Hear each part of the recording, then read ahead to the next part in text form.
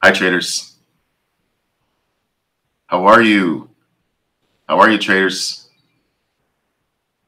Welcome, welcome. We are live. That's right. Welcome to another live Q&A session with Oliver Velez. Of course, my name is Oliver Velez. And don't forget, I am your trader for life. That's right. I hope all's been well. I've missed you.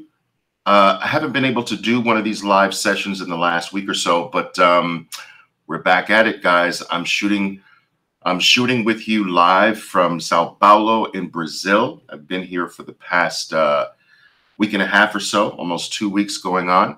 I'll be leaving soon, but it's been a really phenomenal stop here on my international freedom tour. I am traveling the globe, spreading the gospel of trading to whoever will listen. All right, it's been interesting times in the market here, guys. I'm so glad that you are here. I'm so glad that many of you show up here. I'm interested in knowing where you're piping in from. I just told you where I'm coming in from. All right, but while I'm waiting for your comments, I will tell you that as usual, I typically draw questions initially from my Twitter page. So if you're really, truly interested in getting the highest possibility of your question being answered, because it's always virtually impossible for me to take every single question, every single session, but you'll have slightly greater odds of me taking your question if you ask it on my Twitter page, guys. That is OLVelez007. That is my moniker virtually across all platforms, just so you know. All right. So anyway, boom. Tennessee is in the house. Tampa is in the house, I see. Fantastic. All right. Mexico is in the house. California is in the house. We typically draw an international audience here. Brazil's in the house. India. Fantastic, guys, from all over the world here. Atlanta, Georgia. We can't start anything without Atlanta. You know that. All right, guys. Fantastic. Good. The Netherlands, Nigeria, Algeria. Wow. All over, guys. All over. Fantastic. So let's get right down to it, guys. Drawing this question from David Williams, who's asked on my Twitter page, Oliver, YouTube question. Please comment on taking events like elephant bars. That's one of the events that I teach my traders to take. And red bar ignored events, green bar ignored events. These are specific labels I've given to specific tradable events in the market. So elephant bars, red bar ignored events, green bar ignored events. So this person, David's asking, please comment on taking these events when price is trading in a range. All right, so first of all, I think it's probably best if I go to a chart, maybe. I think that might be best to demonstrate my response to this. Okay, so why don't I do that? All right. So if we take a look here, we're looking at a chart of Bitcoin here. It doesn't really matter what we look at, to be honest with you here. When we're talking about trading, taking tradable events, your best tradable events are always going to be when your stock is free to the left. Now, it doesn't really matter what the event is. It can be an elephant bar. It can be a red bar ignored. It can be a tail bar. But one general guideline that I think will keep the majority of traders playing cleaner events is if they get in the habit of looking to the left. Let me give you an example of looking to the left. All right. So if we take, for instance, this elephant bar right there, that is a solid, fat, we'll blow it up, nice elephant bar. Now, if we take this bar and you look to the left, what do you find? Check this out. This bar, if we look to the left, there's nothing to the left of it. There is something to the bottom of it, but there is nothing to the left of it.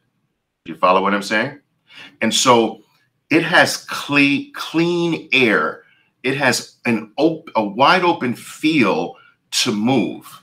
Okay. Now, if we take as another example, if we were to take this bar right there, now look to the left of that bar, and you've got something to the left, which means that it's not free yet. Okay. So the events that I like you to take, the better events, will either have nothing to the left of them. All right. So here's an RBI. That's a red bar ignored. That has nothing to the left. Here's a nice elephant bar. That has nothing to the left of it. It's free. And even on your short side, all right, when you're playing something on the short side, playing it to the downside, it's best if it has nothing to the left of it. For instance, like take a look at this solid bar here. Here's a solid elephant bar. Now look to the left, and for the most part, it has nothing to the left. Or if it has something to the left, it's not very close. It's far away to the left. All right, far away to the left, you can eventually get something, but we want the majority of our plays to have nothing to the left. That means that they are free. They are not encumbered by anything. There's nothing overhead on along or underneath to obstruct the path to the downside. All right. And so when you're talking about these events, I don't want you to predominantly take them in ranges. When you're playing an event in a range, it's always got something immediately to the left of it. Now, doesn't mean that you can't ever take something that has something to the left. I'm talking about the majority of your plays. So I hope that helps, guys. I hope that helps. Hope that helps our friend David Williams. Okay, next question. Alexander. Hello, Master. I'm your follower. Fantastic. Is it true that due to the war in Ukraine, that many miners, I'm assuming this individual is talking about Bitcoin miners, will have to turn off their computers? At what price will they turn them off? Will they migrate to mine again? Will this negatively affect the transaction price in Bitcoin? Well, first of all, I want you to understand that Bitcoin is an anti-fragile network. It is very difficult to harm it. It is very difficult to hurt it. It's virtually impossible to stop it.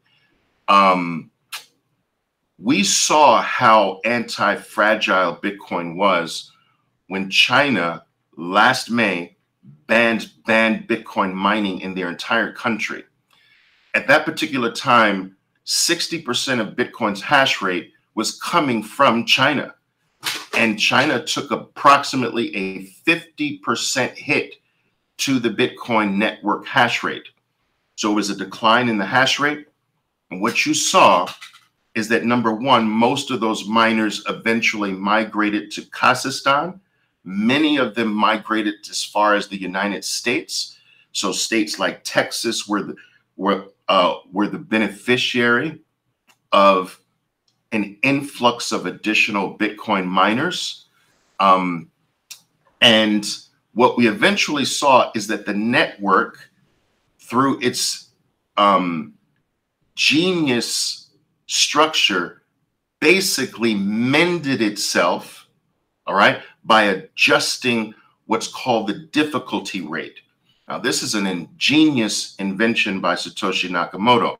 The difficulty rate, what happens is that when there's less miners on the network, the difficulty rate lightens up, all right, which basically means that the existing miners, right, become actually more profitable because the difficulty rate in solving the puzzle or the equation to earn Bitcoin becomes easier.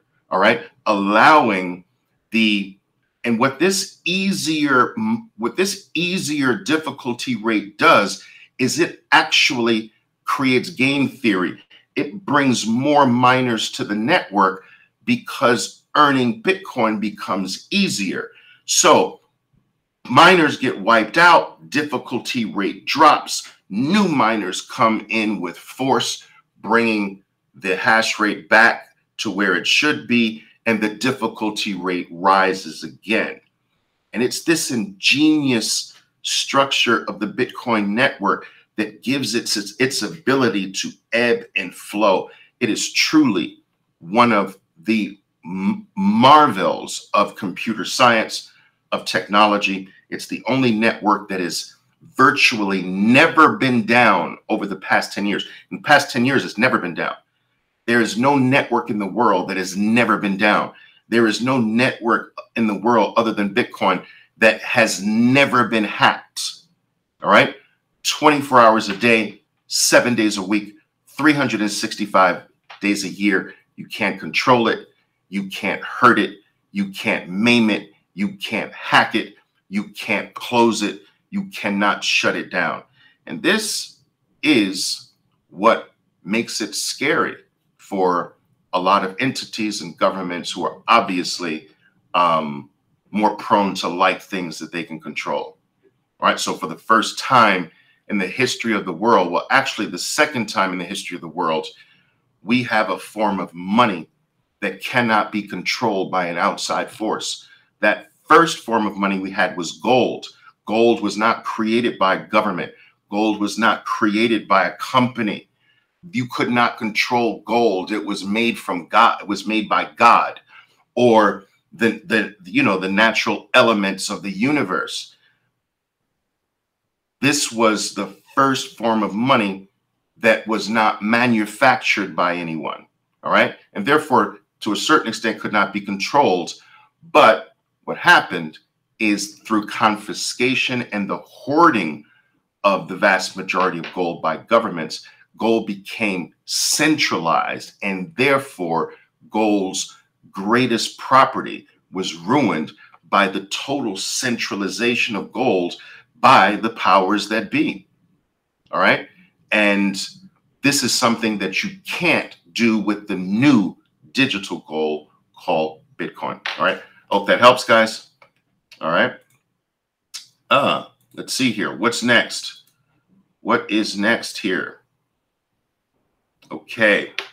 AJ says, good day, boss. How relevant, this is a good question. How relevant are the pre-market highs and lows when trading the open? All right. Thank you very much. All right. So most of you are likely to be familiar with the fact that there is some pre-market trading that goes on before the opening bell in the American markets, right? This pre-open data, I believe that even Robinhood just extended their the ability for their clients to trade the pre-market open, I think as early as 7:30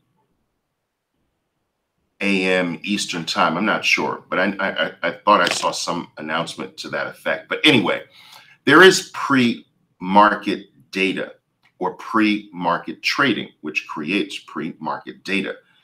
This pre-market trading is typically very thin.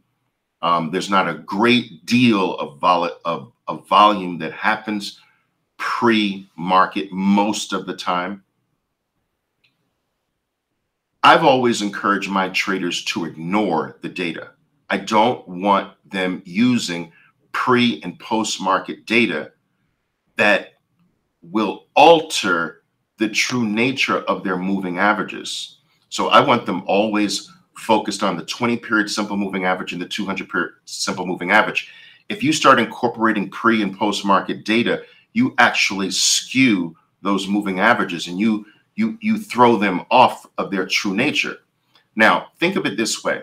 An exchange reports at the end of the day for newspapers and media outlets and what have you, its official ending prices. You have the open, you have the close, you have the high of the day and the low of the day.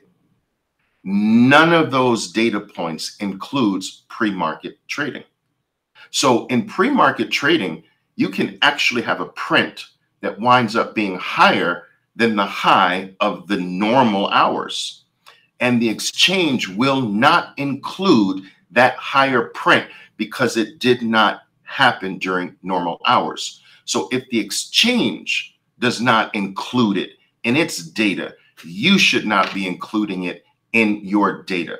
In addition to that, guys, when I was trading on Wall Street, I picked off traders in pre-open trading, making mistakes all the time.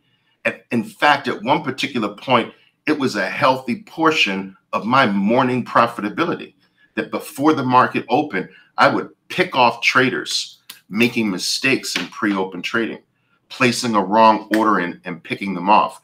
This was before trades could be broken. Trades are broken a lot of times when they're way off the price. But back in those days, trades were not broken as easily as they are today. So I'd catch a trader mistakenly leaving a 1 off of a $15 stock. So instead of placing an order for $15, he forgot the 1, or the 1 didn't register. He placed the order for $5, and I'd pick him off at $5. You understand? And it was basically nothing the trader could do about it but go file a formal complaint that would take months to resolve, and most people didn't do that. All right. So I encourage most traders to stay away from playing pre-market. There's a lot of games by bigger players that can be accomplished or played in the pre-market period that can't be done during normal market hours. And in fact, to take this even further, my traders will tell you that I don't want them trading the first minute of the first day. In fact, the vast majority of times, I don't want them trading the first 2 minutes. So if I don't want you trading the first 1 or 2 minutes of normal hours, I certainly don't want you trading before the first minute or 2 minutes of the trading day. There's a lot of games that can be played in pre-market trading.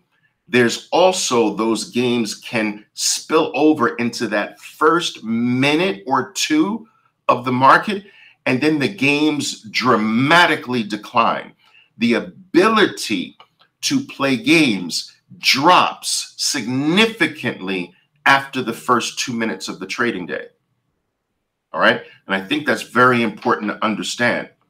All right. The ability to play these games with traders is the highest during pre-market trading. It gets lower when the market opens, and they pretty much disappear after 2 minutes of trading. All right. So I hope that makes sense there. All right. Let's take the next one here. All right. All right. Psychology question from Estella. Hi, Oliver. I'm very thankful for what I'm learning. Awesome. I would like to ask if you can share with us what crossed your mind when you were in your worst moment, when you said, I suck, but still knew that this was for you, and you would keep coming back. Talking about what this person's asking me about, what I remember about that time. So yes, guys, it took approximately 6 years of true hardship for me to really turn the corner in my trading.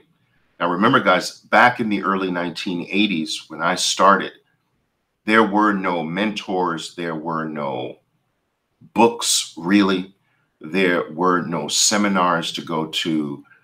There were no classes of any kind. It was a world where you either got hired by a trading organization on Wall Street, or you tried it on your own with your own capital,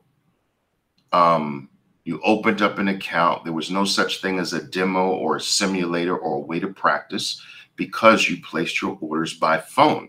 You couldn't pick up a phone and get the broker on the other line and say, yes, buy 1,000 shares of Intel, but wait a minute, don't buy 1,000 shares of Intel. Boom. Like, you couldn't practice that way. You could practice on paper, but it was entirely trial and error. And the way I learned was I put a little stake together, opened an account, and I took a list of things to try. And when I lost every single thing on item one, when I lost my whole account on item one, let's say I had a list of 10 things I wanted to try to see if they worked, I knew to cross something off of my list when I lost my whole account on that item. So I would lose my entire account trying item number one, and I'd cross item number one off. I'd go to work part-time, grab a decent amount again to open up another account and try item number two. When I lost my entire account on item number two, repeat, go to work part-time. I worked for a temp agency down in the Wall Street area in New York City, and they would give me temporary jobs based on the criteria that I wanted them. I wanted no longer than 6 weeks, but preferably 4 weeks. I did not want to leave my trading more than a month, really. And I would take that paycheck, take a portion to live with, put the other portion in a trading account, and go to item number three. And this is what I did for roughly 6 years, trying to turn the corner. And there were some very dark periods, because there are times when instead of paying my rent, I would take the rent money and put it in my trading account. Anyway, I'll tell you some things that kept me going during the dark periods, during the depression days. There were days where I was so down because, and so fearful that I was going to prove everyone who doubted me right. I was going to prove my parents right. I was going to prove my friends who said I was crazy for doing this right. A big portion of my motivation was preventing myself from proving all the naysayers right. But what kept me alive a lot of times was imagining, projecting myself in the future, and imagining one day that I'd be using my dark days, I'd be using my depression, I'd be using my hardship as a way to motivate other people. I did this in the depths of my depression, that I would stop myself and say, Oliver, one day you will be telling stories about you being depressed. One day people will hang on your every word to know how you made it. One day people will ask questions about what kept you alive. And here we are. And so I would stop myself from crying. I would stop myself in my tracks and say, all right, enough of this. All right, I'm going to use this one day. And I used my imagination that way. I projected myself in the future and said, one day I am going to use this period for the benefit of others. And that little mind trick, that little hack, for lack of a better word, was something that I applied on myself very, very frequently. And it worked. It really worked. What made my journey so much more difficult as well is the fact that there was no one really to talk to. It wasn't like I had like-minded individuals that I could go to. There was no groups. I didn't know anyone else who wanted to be a trader. So I couldn't share anything. No one could relate to me being stopped out frequently or losing my money. Everyone thought it was just a casino and that I was ruining my life. My parents thought I was ruining my education. They spent zillions of dollars to send me to the best schools in the United States. And they're like, what are you doing gambling, Oliver? You're sick. But here I am, still sick. All right. All right. What else here, guys? What else have we got? All right. Sometimes I will say this too, guys. Sometimes your biggest foe, your most outspoken critic, is the person you lie down with every single night.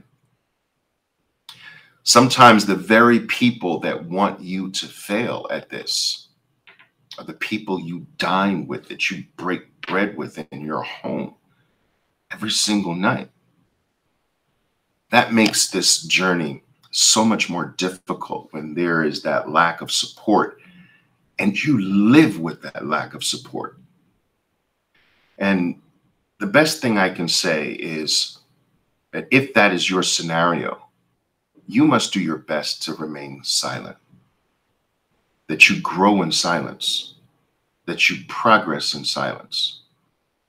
You want to stop this habit of people asking you every single day, so how did the trading go? Do not allow that. All right. Do not allow that. Don't allow outsiders into your process. All right. This will only slow you down. Do you understand what I'm saying? Tell me you understand what I'm saying. I want to see your comments. All right. Your process must be protected. Your process must be like a little embryo. Nature has it that when we're born or when we're conceived, we are kept secret from the world for 9 months, more or less. We're not given exposure because we're not strong enough to meet the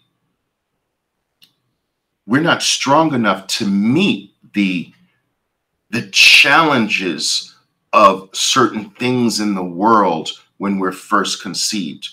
When your process is at the point of being conceived, when you're in that developmental phase, you're very sensitive.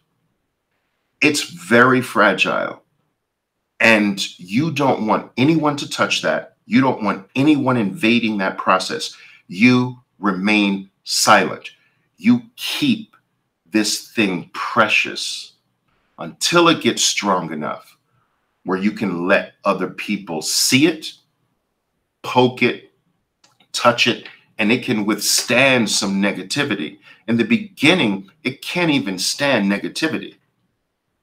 So don't allow people in your process. If someone in your household is asking you every single day, how's your trading? All right, stop it. Just tell them, listen, you know what? We're going to stop this. All right. I will occasionally update you, but I just need this process to be mine right now. Please respect that. And I'm telling you, it'll be better. It'll be better. All right.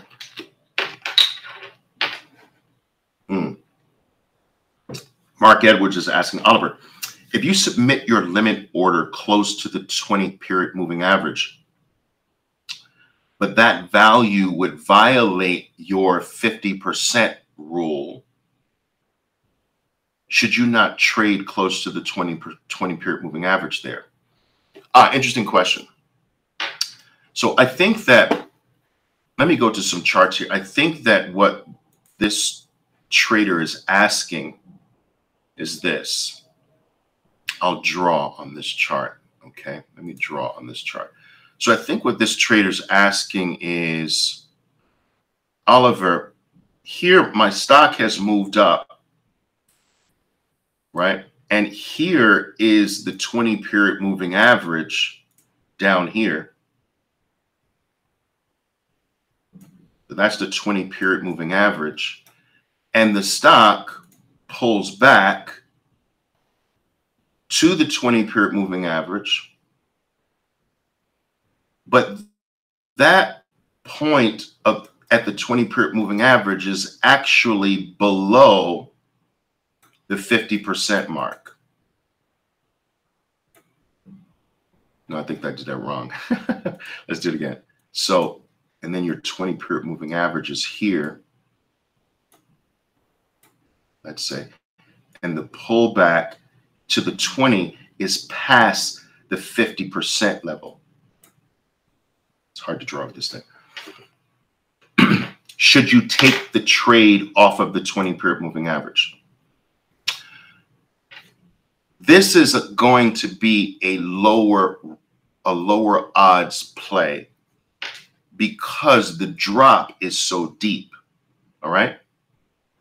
Now, think of this as being a wall that now the stock has to climb this tall wall to make new highs, but it's greater odds of the attempt failing. All right. The walls that you want to climb you want them to be smaller, like this. Now, from there, the wall to climb is not that great, but from here, the wall to climb is great. And therefore, the odds of climbing all the way to the top of a tall wall is lower than the odds of climbing to the top of a small wall. All right. So we want our walls to be small, not great like this. All right. That's a big wall to overcome. And this is a small wall to overcome. All right. So if your stock is even pulling back to the 20, what this means is that this run up was so big that the drop even back to the 20-period moving average is a steep drop because it's coming from such a big high, a tall high, and declines from super far tops typically fail. The secondary attempt typically fails because the fall is so great. So think of it this way. If you were to stand at the top of a building, let's say that's the top of the building. Let's say this building is 40 floors, 40 floors. Now, you're at the top of this building and you throw a ball down the building to hit the pavement. That ball hits the pavement down here. Boom. That ball's odds of coming all the way back to the 40th floor is very small. Maybe the 10th floor, maybe the 15th floor, boom, and fall back to the ground. Right? Why? Because the ball fell from the 40th floor. The drop was too great to overcome on the bounce off of the pavement. However, what if this is the second floor? Now you throw the ball down. You have higher odds of the bounce even going higher than the second floor. So the point is that the bigger the drop, all right, the bigger the drop, the greater the odds that the next attempt fails. The more controlled the odds are higher that you get a successful attempt. But here, now you fail. I hope that makes sense. So if you're coming down, if you're falling from a great height and reaching the 20-period moving average below the 50% point, that means your drop is huge. And that bounce is likely going to be short-lived and fail. It's what I call the dead cat bounce. All right, dead cat bounce. You drop. I love cats, guys, so don't take this literally. But the dead cat bounce theory is this: if you drop a cat from the top of a tall building, the cat hits the pavement and is instantly dead. The body of the dead cat might bounce, but that doesn't mean that the cat is alive. The body bounces off the pavement, and then the body falls back to the pavement. That's a dead cat bounce. I love cats, guys. Don't take it literally, please. All right. But if you drop, boom, a cat, and that cat comes way past the 50% mark, that cat's alive. And you better run, because it's not happy. It's coming to get you. All right. So dead cat bounce, usually halfway, and failure. All right. There's the smack to the pavement. There's the dead carcass bouncing, but it's dead. It's going to fall back. All right. So be careful of buying sharp, big declines. You want your declines to be more controllable, like almost like a hang glider gliding off of a mountaintop. You don't want a fall, you want a glide. Boom. All right. There's a very big difference. There's an art in knowing what pullbacks to buy into, the glides you buy into, the very controllable ones. Look at this. Look at this glide. Look at this. Very controllable. It's not a collapse like that. All right. When you get the collapse, it's usually the secondary attempt that has the higher odds, like this. So you get this drop, and that one has the better odds. This one fails, and this one has the better odds of going. All right. So if you even take a look at Bitcoin here we drop hard here. This is a hard drop here. Boom.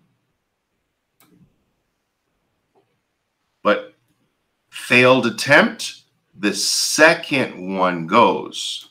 The second one on your sharps. Boom. That second one is your play. This one is a trap most of the time. All right. I hope that helps there, guys. I hope that helps. Let's see. What else? What else? Mark Edwards is asking, would that help identify this back here, guys? Would that help identify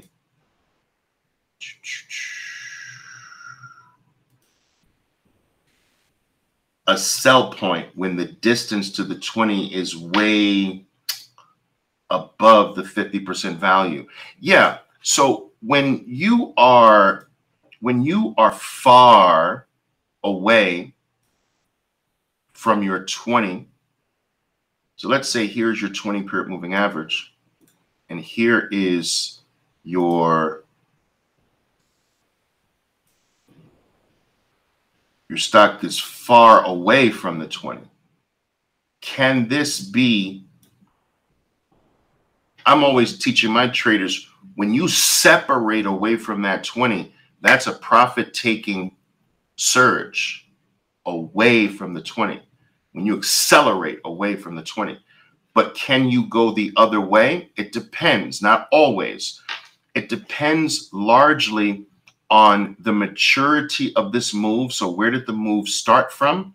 Is there time and space?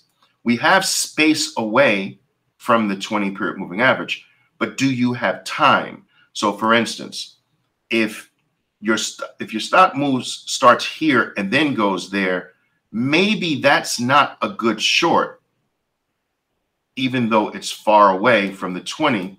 because you don't have time. See?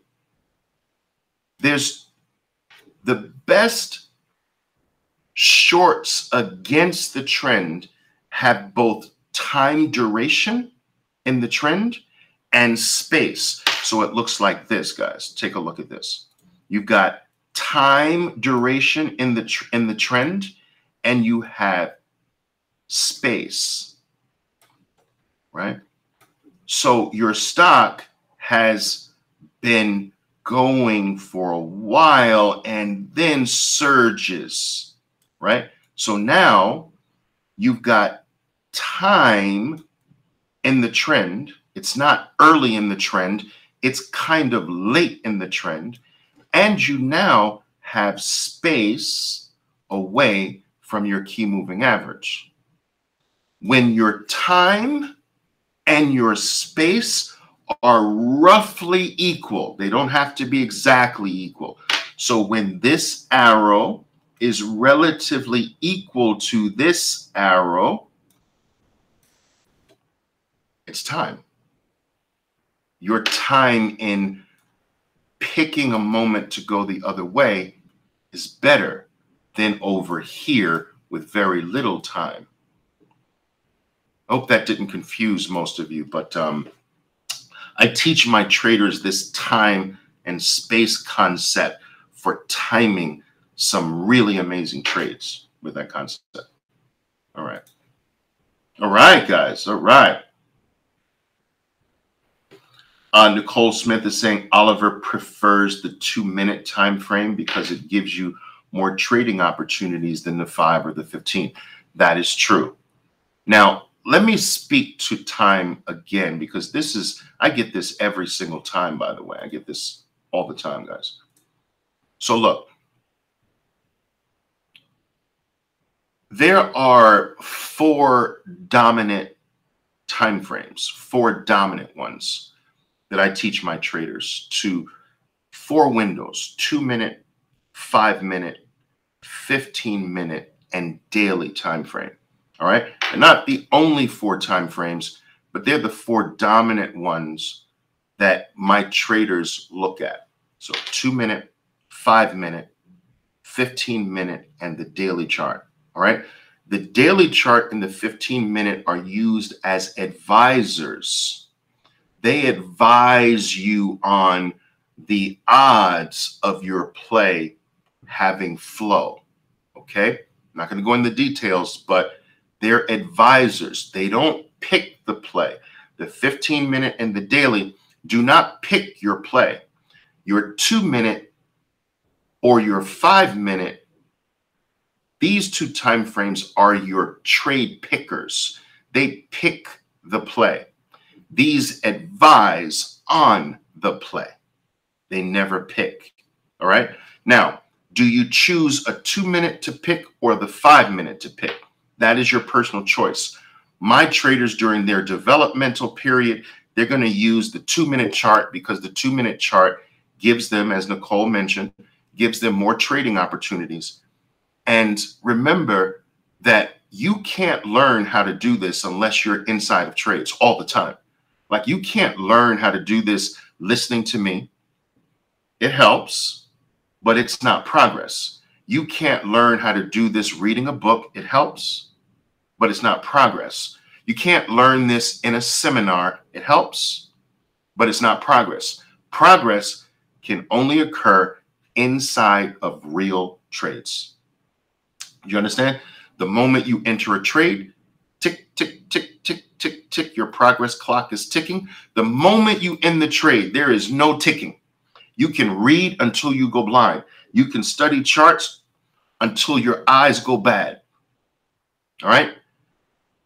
You're not making progress. That clock doesn't start ticking until you enter the next trade. Now, you're quite obviously, you're going to find more trading opportunities on a 2-minute chart than on a 5-minute chart. So if the first goal is to become as experienced, if the first goal is to get 10,000 trades under your belt, don't you want to do that faster than slower? This is why traders Traders have something going against them right from the start, and it is their desire to make money first. This is a problem, but of course, we all understand that the whole objective of trading is to make money, but it can't be the objective first. The first objective must be to become experienced. It's a big difference because this experience requires loss. You can't become experienced just winning. You must have wins. You must have experience getting destroyed. You must have experience losing. In fact, you have to have more experience losing than winning. You have to put losing behind you. Do you understand? You have to go through loss. You have to become intimate with every possible mistake a human being can make so that it gets behind you. I don't know how to say that better, but what I'm saying is this desire to be profitable right from the start is what contributes to the high failure rate in trading, because it is impossible. Your success is on the other side of experience, and experience must be both winning and losing, but mostly losing. If someone told me this when I was struggling, maybe I wouldn't have been so depressed. Maybe my hardship wouldn't have, that cross that I had to bear wouldn't have been so heavy. If someone told me that I was supposed to lose, that this is how you rise, you must squat before you leap. You must go backwards before you jump forward. I didn't know that. I didn't know that every single loss was moving me closer to being the master trader that I wanted. That I was becoming so intimate with every mistake that actually naturally they just started to fall away. That I stopped being afraid of losing because I lost so much, that it lost its grip on me, that it stopped scaring me, it stopped spooking me, it stopped making me depressed, because I've been there, done this so many times. I'm tired of being depressed about it anymore. I went through the loss. I wish more traders understood that you're supposed to lose in the beginning. Just like a baby is supposed to fall in the beginning while learning how to walk. It's impossible not to. You can't be good before you become experienced. And you can't become experienced unless you have gone through thousands upon thousands of losing trades. And this is one of the main reasons, guys, why I created my program. My program is designed, right, to give you the ability to build that precious experience without ruining your family, without ruining your financial life. It allows you to lose without losing. It allows you to build yourself through this experience building process without destroying your finances. I had to destroy my finances, but you don't today. And that's what the program was designed to do, guys. Speaking of which, guys, I don't know if you're going to be in town, but I'd love to have you join me in Medellin, Colombia. All right, guys, I have a lot of people don't realize this, but I have a trading kids program. We have more than 500 kids have gone through my trading kids program. Their ages range anywhere from between 10 and 16. years of age. And this event is special because it's the first time, Medellin, Colombia, the first time I am having dual events with the parents and their kids. This is powerful. You got to start them off young, right? Kids get this, guys. Kids get this like a video game. They trade better than their parents. They're more profitable than their parents, and from an early age. Can you imagine if a kid took this up at 10 years old, like it was homework, all right? Do you imagine where they'd be by the time they're 21 years old? Totally independent, self-sufficient, maybe even wealthy. It's crazy. That's 11 years of experience, right? It took me 6 years to turn the corner. That's 11 years. Start these kids off young with this. They get it. It's like a video game, all right? Start them young. That's what we do with my Trading Kids program, all right? So you and your child will learn how to trade, all right? You'll be in different departments of the event, but we're doing it as a family here. Medellin, June 4th, 5th, and 6th. Try to be there if you can, all right? All right, especially if you're in Colombia. All right, powerful, powerful. Changing the world, one trader and one kid at a time. I love it. All right. El says, I was thinking about the kids program for your nephew. Start them young.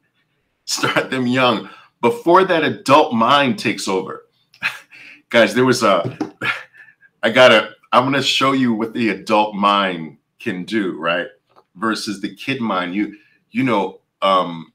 got to maintain this childlike mind to really stay correct in your trading, because the adult mind can overly complicate things, and this game is really quite simple.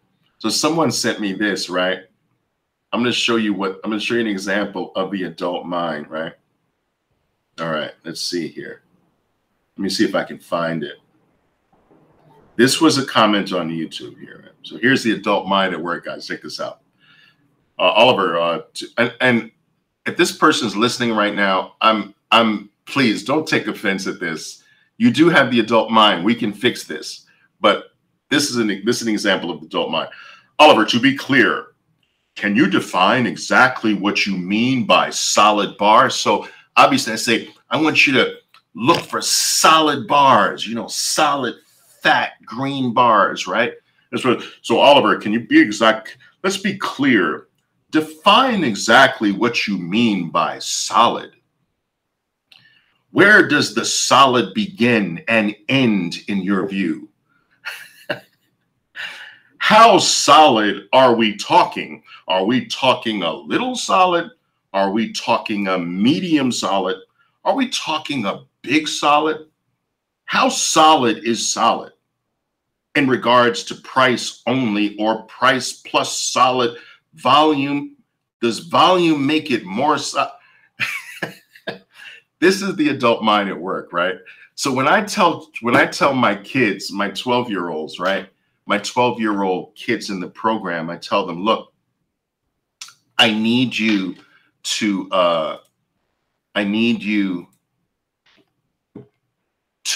look at this chart and pull out, there's 8 fat, solid green bars.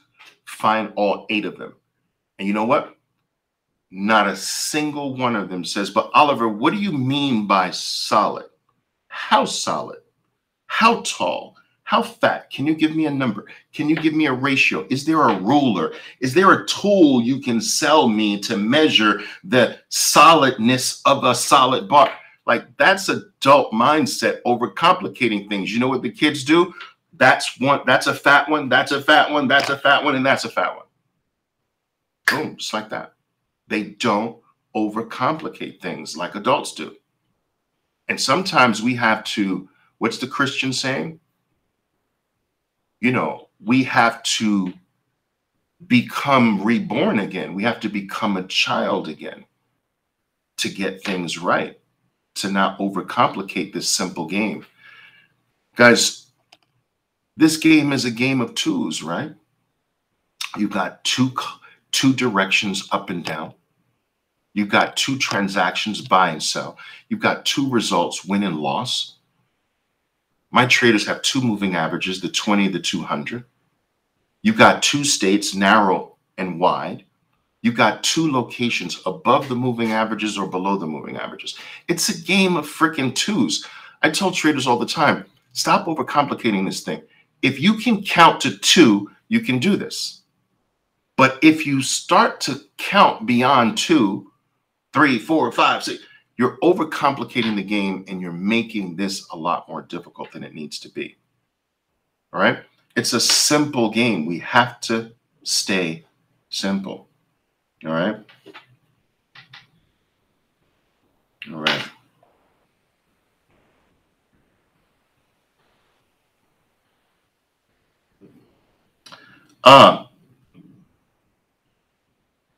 What could be Mihar? I'm going to have to end on this question here, guys.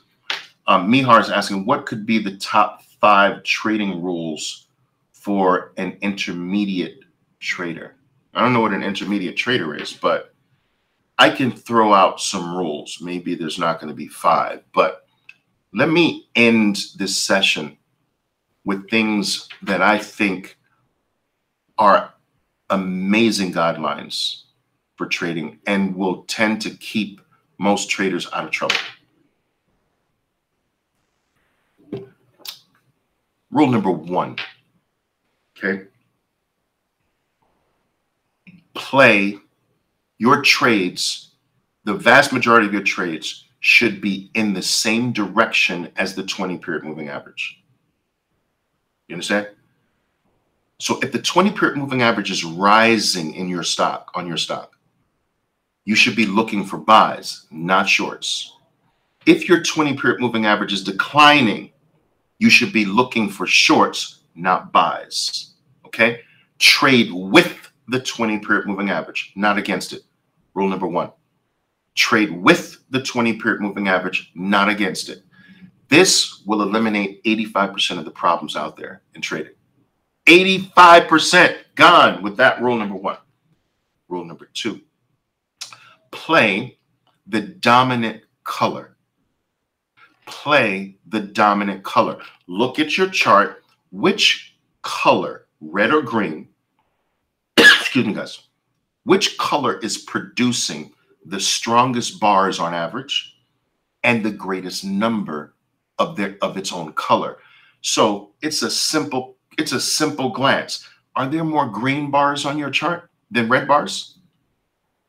And are there more fat green bars than fat red bars? That's the dominant color, green. Play green. All right? Play green.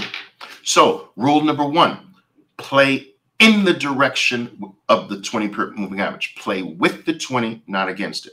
Rule number 2, play the dominant color. If the dominant color is green, you're looking for buys. If the dominant color is red, you're looking for shorts, sells. Okay? Rule number 2. Rule number 3, pick entry points at or near the 20-period moving average, not away. All right? So you should be looking to get into the stock somewhere around, doesn't have to be touching, but not so far away from the stock's 20-period moving average. So if we put those 3 things together, trade with the 20-period moving average. So let's say you got a rising 20. Now you're looking for buys. Okay?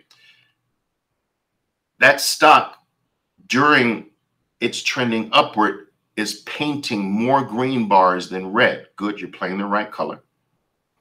You're looking for movements back toward the 20-period moving average, right? For your entries. You want to enter near that 20-period moving average, not far away from it. All right? Rule number 4. before, look to the left.